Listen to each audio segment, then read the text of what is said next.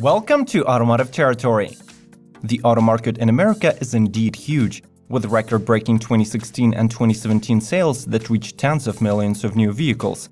But among those 8-digit numbers are missing some wonderful four-wheelers that are not sold in the US. Manufacturers have various reasons for this. They rely on research data that indicates that a certain model won't sell well in a particular country, do not want to disrupt sales of their already successful models, or cannot comply with safety or emissions regulations. However, very likely there is another explanation. Sometimes car makers blatantly ignore potential buyers and simply impose those models that have higher profit margins. So in this episode, we want to show you some of the best cars that Americans can't buy, while the rest of the world can. But before we do, remember that subscription to our channel will bring you informative automotive content twice a week. Enjoy the ride! Audi RS4 Avant. Another beautifully built car that we'll not see in the USA is 2018 Audi RS Avant. Though its wagon body style may not seem much of a looker, do not let it fool you. Under the hood, the car hides a 2.9-liter V6 bi-turbo engine paired with an 8-speed automatic transmission with paddle shifters. This type of motor is so powerful and agile that it is typically used in various Porsches. The engine delivers 444 horsepower and 442 pound-feet of torque, propelling the vehicle from 0 to 60 mph in only 4.1 seconds. The RS4 Avant comes with Audi's Quattro all-wheel drive, allowing for even sportier performance. However, following a stereotype that Americans just do not buy wagons, Audi, as many other manufacturers, is not willing to lose money and is not bringing such models to the American market. Lotus Exige Sport 380. Introduced back in 2016, the Lotus Exige Sport 380 is a road-legal supercar designed and built in the UK. Having carbon fiber-infused body, it is faster and lighter than Sport 350 and has better power-to-weight ratio of 352 horsepower to ton. The 3.5-liter Toyota-sourced supercharged V6, paired with a 6-speed manual transmission, brings the car to 60 mph in 3.5 seconds, and then accelerates it to 178 miles per hour top speed. In addition, starting from $97,000, it is reasonably priced for its class. Though more than a year has gone by from its launch, we should not expect to see this Lotus or any other car from the Exige or Alice line on the US market, since the exemption on modern dual-stage airbags expired in the US, but the manufacturer continued to use this technology. Lotus Exige Sport 380 and other street Lotuses can no longer be sold in America. Honda S660. If you think that Type R is the most interesting and hottest automobile manufactured by Honda these days, you probably haven't seen the baby roadster S660. Since this is a key car, it must comply with the strict government regulations, forcing it to have a maximum displacement of 660 cubic centimeters and 3 cylinders. But the S has a turbocharger to it. The power is channeled to the rear wheels and it is rated at 64 horses and 76 pound-feet of torque. Even though the top speed is just 82 miles per hour, but this is irrelevant. The fun you get when throwing this agile roadster around corners is all that matters. Unfortunately, even if you have already fallen in love with this super compact auto, you won't be able to become an owner, unless you live in Japan, where it's exclusively sold. Renault Megane RS. This all-new 5-door hatch is produced by the performance division of Renault, and the manufacturer's ambitions are to set the new world record for the fastest mass-produced front-wheel drive car at Nürburgring. Megane RS will be trying to get the title of the hottest hatchback using a 1.8-liter turbocharged engine with 280 horsepower output and 5.8 seconds 0 to 60 acceleration. The very basic trim with a manual 6-speed tranny will cost 37,600 euros, while the automatic dual clutch will make the buyer shed 39,400 euros, which corresponds to 44.5 and 47,000 US dollars. But these are just basic prices.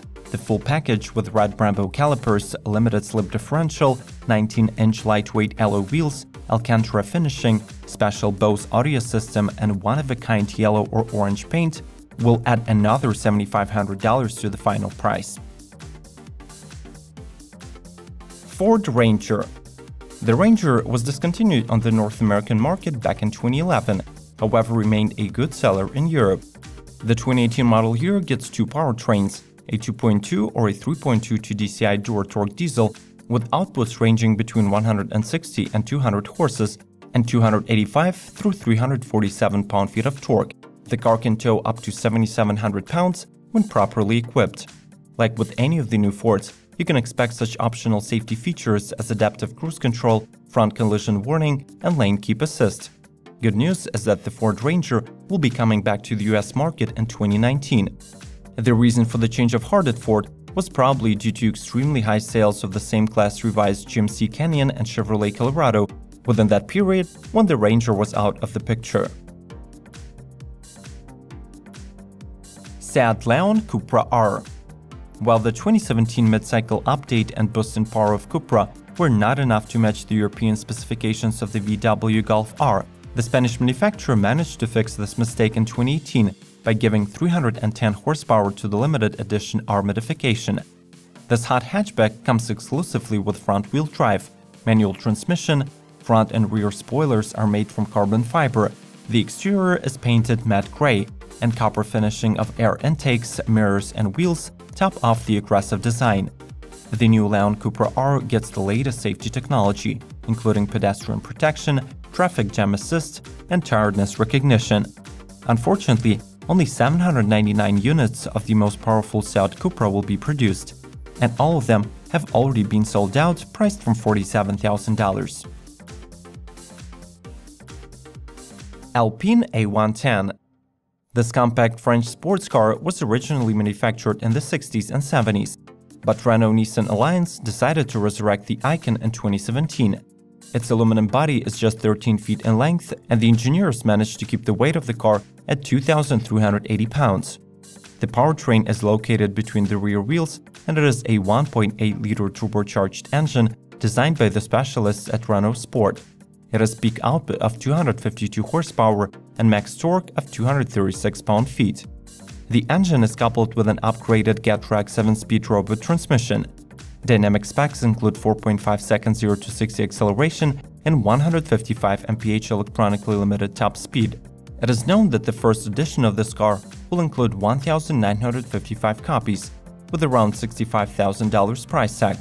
However, the sales will be Europe and Japan oriented. Skoda Karoq. Spacious and elegant, the new Skoda Karoq SUV is universal for family, business, casual, or outdoor driving. It comes as a replacement for an extremely popular Skoda Yeti, and despite being met with some doubts, the vehicle has a lot to show for it. Roomy interior, modern technologies, and well-thought equipment ensure passenger and driver comfort and functionality. The car has parking assist, adaptive cruise control, and travel assist systems. It is available in several engine options, ranging in power and efficiency. The 113 horsepower 1.0-liter TSI comes standard on the Karoq. Starting from $30,000, it will be sold in the UK, Europe, and Australia. However, as any other Skoda, it will not be available in the US as for now. The company renounced its ambition to expand there, focusing on India instead. Toyota Hilux. Originally introduced in 1968, the new Toyota Hilux represents the 8th generation of this legendary vehicle.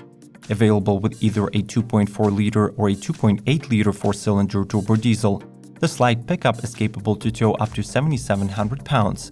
The vehicle is up to any task, as it performs equally great in off-road conditions on a highway or cruising city streets. It is mostly assembled in Thailand, but it is so popular around the world that parts are easy to come by both in Europe and Asia. However, despite being a reliable, extremely dependable, and long-lasting truck, Hilux is not offered in the US. The blame falls on the chicken tax, a 25% import duty applied to any non-US manufactured light pickups. And another factor is EPA guidelines that Hilux diesel engines simply do not meet. Volkswagen Polo GTI. When a person hears about a VW Polo, one immediately imagines a compact, reliable, fuel-efficient, but a little boring car. This year, Volkswagen decided to diversify its model row by making Polo another hot hatch. The new Polo GTI has been in development for the last 3 years, and as a result, shares features with both Golf and a regular Polo. It is equipped with Golf's 2.0-liter turbocharged gasoline engine that is slightly less powerful and has 197 horsepower. Why isn't Polo sold in the US? The answer is simple. Compact hatchback segment in the US is very price-driven. The cheaper, the better, and higher-class, more expensive Polo just won't sell well. So do you wish you could buy some of these cars in the States? Share which ones in the comments below. If you liked our content, you can watch more videos suggested on this screen. The best way to support us would be to subscribe, like and share the video with your friends. May the torque be with you!